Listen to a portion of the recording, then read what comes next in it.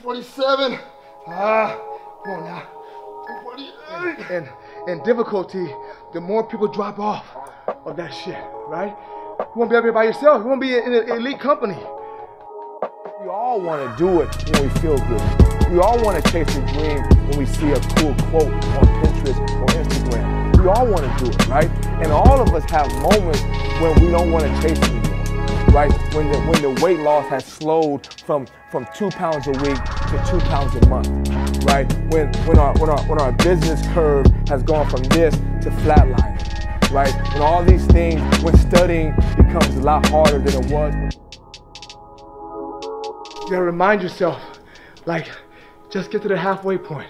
I have a story I'll tell you guys one day about the lake when I was a little kid.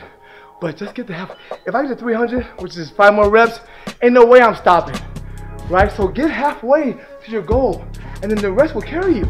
Just keep fighting, keep fighting. 295. I'm getting better than yesterday. I started off as a featherweight, made with the ethic of major pain. Damon Wayans with an ankle sprain. I'm getting better than yesterday.